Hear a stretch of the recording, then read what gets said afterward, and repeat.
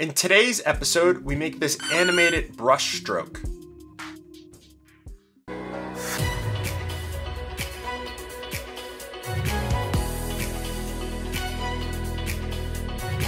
Okay, so we're going to start off making this by, you can either put in clips if you have the clips, or if you just want to make the animation, come down here and add a generator and add a solid color. And we're just going to take this solid color, make that into a compound clip.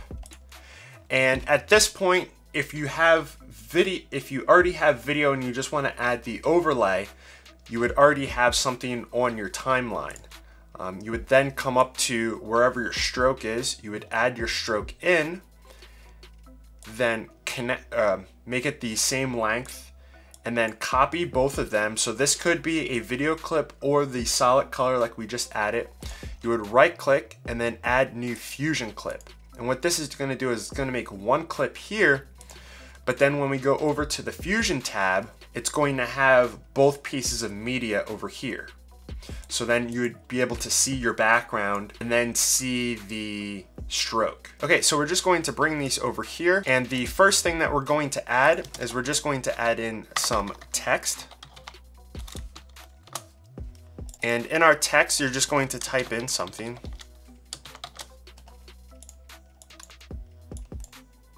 And here in the second node, I have that stroke that I was talking about.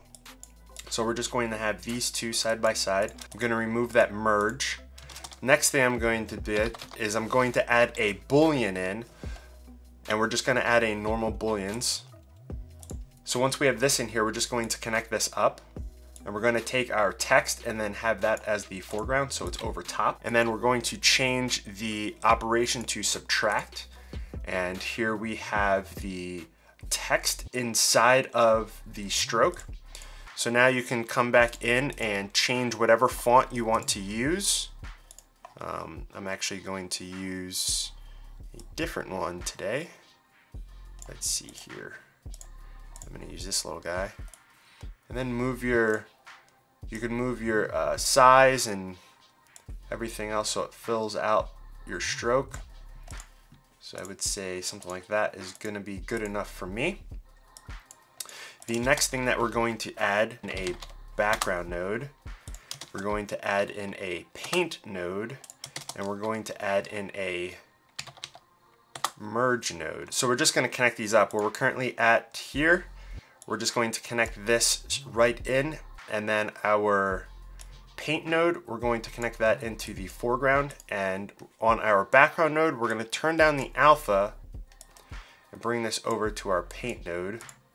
Now in our paint node, we're going to click this little button here, which will enable us to add a stroke path.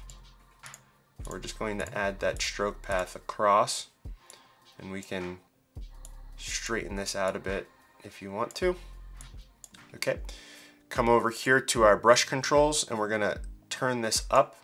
And as you can tell, we moved it all the way to the side, and it's 0.01, and it's at the end. I don't really know why it does that, but you can change this to a higher number, and then that will then become the default high number. And we're also going to bring down our smoothness a bit. Not all the way, but pretty far. And the idea is that we just want to cover up the stroke. So the next thing we're going to do is we're going to disconnect the paint from the foreground, and then we're going to reconnect it into the mask. And then our background, we're going to connect our background to the foreground. And then now we're just going to click on our merge, and we're going to hit Control-T to switch the foreground and background from this background node and then this boolean node.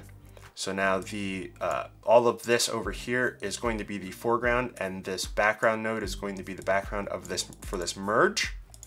In our paint node here, we're going to come down to stroke control. And now if we move this, it will wipe across.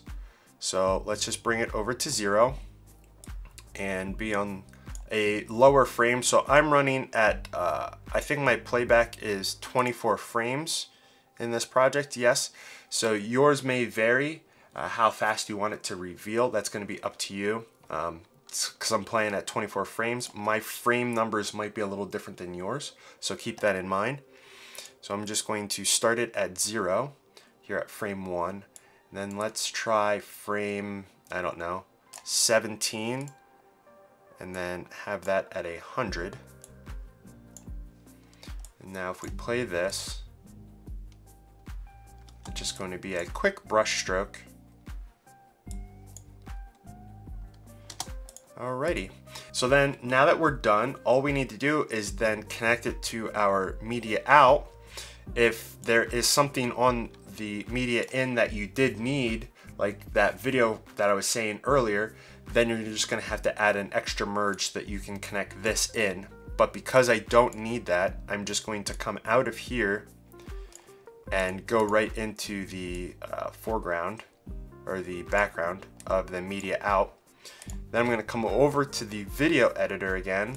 I'm going to bring this up, have my video clip that I want to have the wipe on. So like, let's say here, just going to bring that down, and now I have this effect on here. To be honest, that's pretty much it. You could just come over to your color tab and click on your video and color your video that as you needed. You now have your location or your title for that location in a cool little effect here. And I really like it. A little animated effect. That's pretty much all I have for you for today. Let me know in the comments what you think about this one. If you liked it, if you have any suggestions for me to do in the future, also let me know down there. Again, my name's JR, and thanks for watching.